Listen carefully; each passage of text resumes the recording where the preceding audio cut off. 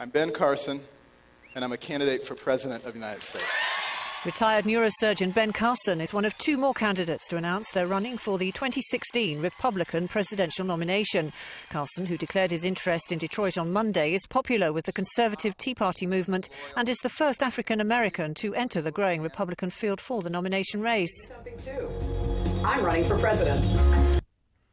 Former Hewlett-Packard CEO Carson and Fiorina has also declared that she's standing, while taking a shot at Democratic frontrunner Hillary Clinton, saying that she represents a political class that Americans are disgusted with.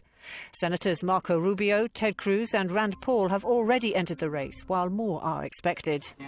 Meanwhile, Clinton's campaign for the Democratic nomination has been on the defensive over questions about donations to the family's charitable foundation.